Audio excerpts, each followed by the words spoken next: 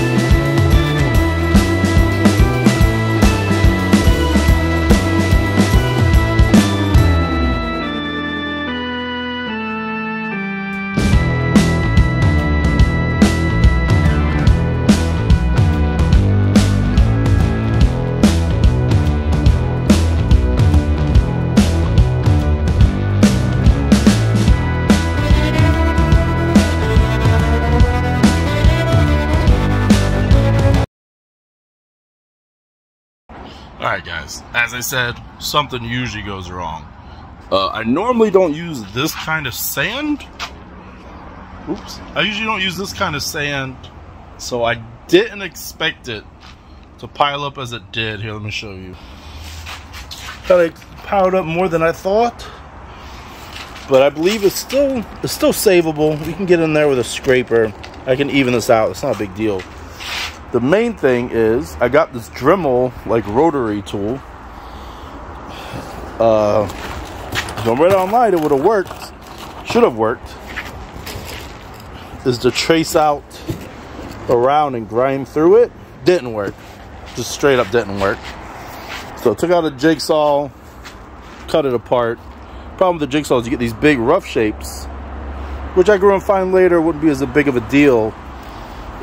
But it vibrated it so hard, as you can see, that it essentially tore some of the terrain up. Which is, I mean, you expect these kind of things to happen. It just is what it is. So, good news is most of it's still savable.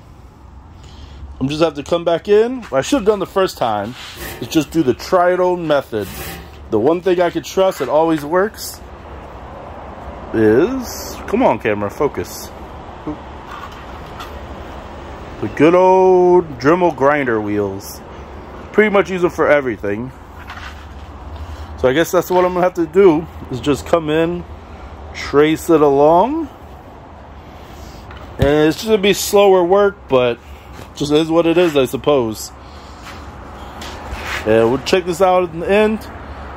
Unless if you hear from Future John for some voiceovers, but you know, who knows.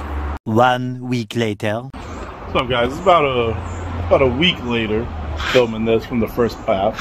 Just apparently stuff messed up like I thought it would. Just what's gonna happen if you're working with new material. The wood glue apparently soaked into the hardboard, made it all wobbly and just so wobbly and bubbly. Wasn't expecting that. So down to Home Depot, got some actual real thin plywood, which I should have just got the first time. But you know, trying out new stuff, see what happens. We're gonna cut these up. We're gonna have to redo this from the start. But you know, not too bad of a deal, because this is just doing it traditional, old school style of making terrain, which can't go wrong with it.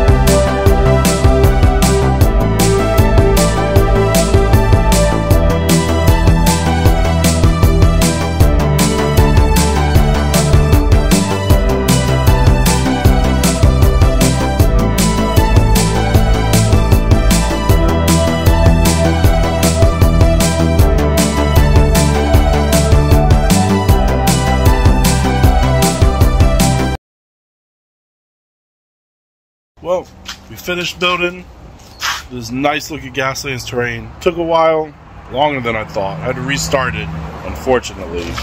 But I think I'm gonna do the painting in a separate video because this one's been kind of going for a while. Give you a show of what we got, and I'll talk to you guys later. So we got some nice just wreck piles. Always could use that. We got some nice race gates, and if you can see, I don't know if you can see, this one, if you want to work, the cable's a little loose. There you go. They actually light up. I just gotta make sure I cover that when I give it the new paint. I'm not sure if I'm gonna paint chevrons here to show what direction the race gate is. But I've also have some nice tied up wrecks to help show you which way you need to go through for the race gate to count. We of course got our broadcasting van to display the races with some defenses if any drivers get iffy. Or you got some pro-Earth revolutionaries happening in the area. Got a small little car hinge. Got a taller car hinge. I'm not really sure I'm going with this one. It was just pretty neat. Had some bits laying around. And some nice little pit stop area. So that's about it. We're gonna hop into the painting next video. Talk to you guys later.